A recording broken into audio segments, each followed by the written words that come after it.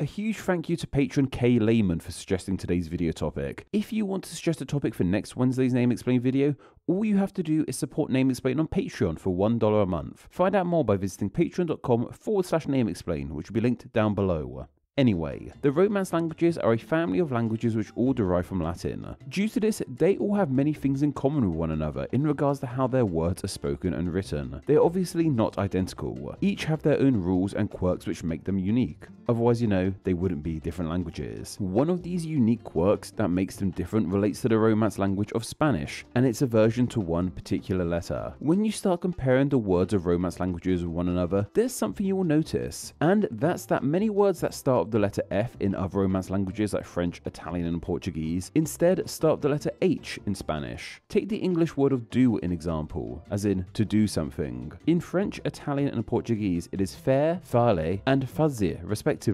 while in Spanish it is hacer, or the word of sling, which in French is flonde, Italian fionda, and Portuguese funda. Spanish, however, goes instead with honda. Then there's also their words for fig, which is higo in Spanish, but fig, fico, and figo once again in French, Italian, and Portuguese. These are just 3 examples of this taking place, but there are a ton more out there you can check out for yourself. Yet still, Spanish is not completely devoid of Fs. Spanish words like fuego, firma, and foto all start with the letter and each mean fire, signature, and photo. It is undoubtedly pretty strange and a tad odd that in so many cases Spanish words start with an H, while its Romance language siblings, as well as its parent language of Latin, choose to start their words for these things with an F. This weird HF split between Spanish and the other Romance tongues seems to all come down to the weird history between the Spanish language and the letter F, or more specifically the sound the letter F makes, the F sound. Over the course of the existence of Spanish, the F sound has come and gone from the language. Spanish ultimately started life as a form of Latin spoken on the Iberian Peninsula when the Romans ruled this land.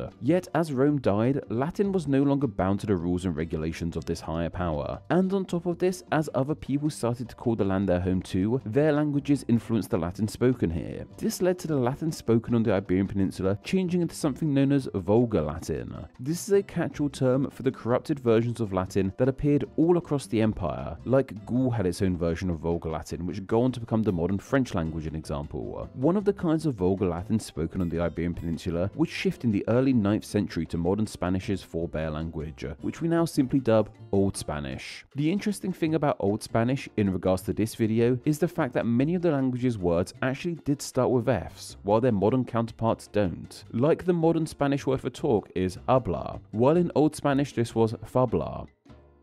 Likewise, the modern Spanish word julian, meaning soot, was folian in Old Spanish. So Spanish did once use a lot more Fs than they do now. This is because Old Spanish was much closer to Vulgar Latin and Latin as a whole, which did feature more Fs at the start of words. Yet, while we know that these Old Spanish words started with an F, how that F was actually pronounced is debated. Theories range from it being pronounced how we pronounce the letter today, to it sounding more like the modern H sound, huh, to it possibly making a sound which is correctly referred to as a voiceless bilabial affricate, which I can best describe as making an airy P-like sound, like a puh sort of sound. It's represented in writing with this symbol, and trust me, this video could have been filled with more big confusing words like this. I've done my best to avoid them, but we'll mention a couple more down the line. The reason we don't truly know what the F sound made in Old Spanish is simply down to the fact that the spoken word is nowhere near as easy to record and preserve as the written word is. Our ability to record sound only goes back to the 19th century or so, while we have written records dating back thousands of years. By the time sound recording devices were invented, Old Spanish had fully formed into modern Spanish. Our lack of preservation of the spoken word is one of the biggest challenges when it comes to studying the history of language.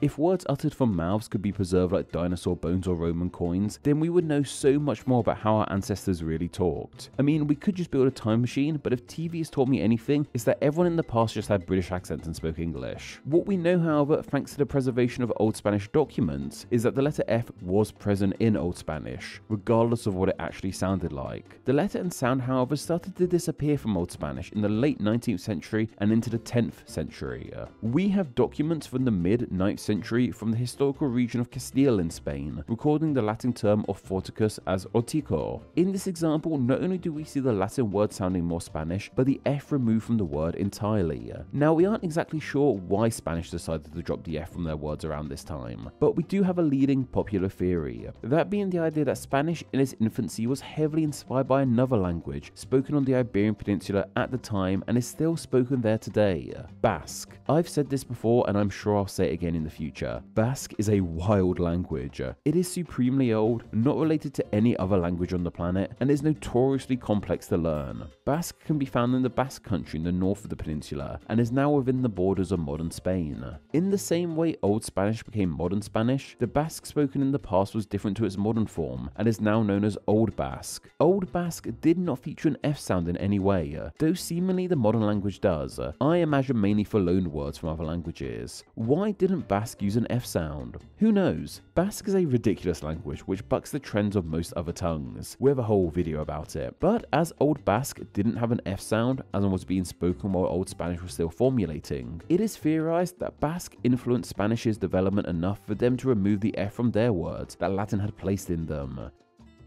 And I need to stress, this is just a theory. I've been down an internet rabbit hole while researching this video, and I can't really find a concrete answer amongst the conflicting information for all of this. So I'm just putting together all the info I could find into some form of coherent video. If we are to believe this theory, however, it explains to us why Spanish once lost its F sound. And the more fancy name for a language losing a sound is debuccalization. This meant that by the early 10th century, the Spanish written language was lacking an F, but the shift from no F to replacing with an H didn't happen at the same time. For some time, words that once started with an F just lacked a new starting letter entirely, and in some cases the F actually did stick around, and nobody just pronounced it. This is how most modern silent letters came into being. They tend to be remnants of a language's past. As the 10th century waned on, however, H's started to replace F's in Spanish. Remember that example of forticus being spelled as ortico in the mid-9th century? Well, by the early 10th century, we have evidence of it being written as hortico. Things really picked up for H in Spanish in the 16th century. It was around this time that Old Spanish morphed into modern Spanish, and at this time the Renaissance was in full swing across Europe and all things Roman were back in vogue. This included the language of Rome too, Latin. During the Renaissance, Latin was revitalized and adapted to fit their contemporary needs. This form of Latin that was popular during the Renaissance is fittingly known as Renaissance Latin. Renaissance Latin made its way into the Spanish language, forming many new words in the language. Many of these words feature an F at the start because they came from Latin, which uses F at the start with no issue. So, thanks to this, Spanish had a selection of words that now started with an F and made a definitive F sound. But as mentioned, Spanish already had a plethora of words that started with an F sound from before this Renaissance Latin influence. And while these words had Fs, they weren't actually pronounced. Having these two kinds of words starting with F, those from Old Spanish that weren't pronounced, and those from Renaissance Latin that were pronounced, made things all kinds of confusing. People wouldn't know if the F at the start of the word should be said or not. So to combat this issue, those words that started with an F but made no sound from Old Spanish started being spelled with an H a lot more. We saw this happening earlier, but it was in the 16th century where this seemingly ramped up in production. But why was it H that got chosen to replace F? Well, that's simply because the two letters make a very similar sound to one another. The sound F traditionally makes is technically known as a fricative, meaning it is made by squeezing air through a small gap in your mouth. The usual H sound, however, has the fancy name of a voiceless glottal fricative, which is like a normal fricative but requires even less movement in your mouth. The sound H makes is a really unique one. In my estimations, it's the sound in language that is least like a sound. It's basically just a heavy breath. Like if you take a quick audible breath out from your mouth, you will make something akin to the H sound. This is why H is so often dropped in other languages and accents. A lot of accents in England often drop H's, especially if they're at the start of a word. Imagine Hagrid saying Harry and you get the idea. but swapping F's with H's allowed readers of Spanish to understand more easily how a word was meant to be pronounced. A great example is with the Spanish fondo, meaning background, and hondo, meaning deep. Before this change, they would have both started with an F and things would have been pretty confusing. If we follow this train of thought though, it explains to us why many words that once started with an F in Spanish, and still do in some other Romance languages, now start with an H, while other words in Spanish do still feature an F. Those ones started with an F are most likely words borrowed from Renaissance Latin in the 16th century. It was at this point I was going to use the Spanish word for fire, fuego, as an example, but apparently fuego was the Spanish word for fire even during the time of Old Spanish, meaning the F stuck around even when Basque was supposedly influencing it. The F sound may have been dropped in the past, but somehow it's stuck around to today, and it wasn't turned into an H at any point, which I guess kind of just destroys everything I've laid out in this video. Now, if you couldn't guess, this video has been super confusing to make, mainly due to the fact that for many of these words we're not entirely sure how they were said in the first place, because we just don't have evidence of the spoken word in the past. Like, some of the best info I could find for this video is coming from Quora posts, Reddit threads, and even a dash of Wikipedia and its sources. All we can say for sure is thanks to our ability to track the written language is that many words in Spanish once started with an F but now begin with an H. My brain is absolutely frazzled after this one, team. So, much like Spanish, I'm getting the F out of here. Name Explained depends on viewers like yourself supporting the channel financially on Patreon, so a huge thank you to everyone who does. Donating just $1 a month helps the channel amazingly and gets you bonuses including ad-free videos, exclusive content, the power to request ideas to be made into actual Name Explained videos, and your name at the end of the video with all these awesome people. Visit patreon.com/NameExplain or click the link down below to find out how you too can support the channel. Thank you. Thanks for reaching the end of the video. Why not watch another and subscribe to keep up to date on all things Name Explain. You can find myself on Instagram where I'm NameExplainYT, and join the Facebook group Friends of Name Explain to talk with myself and other name nerds. All that will be linked down below. Anyway, I hope you enjoyed this video, and once again, thank you all so much.